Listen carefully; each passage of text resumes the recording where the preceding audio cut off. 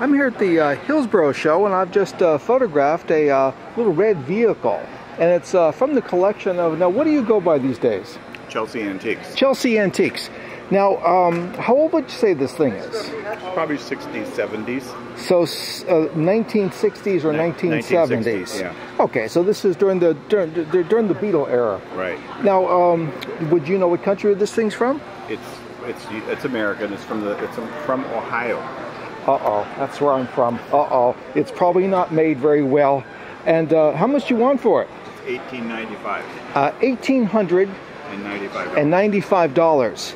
Now, so did you find this in some Ohio barn or somewhere?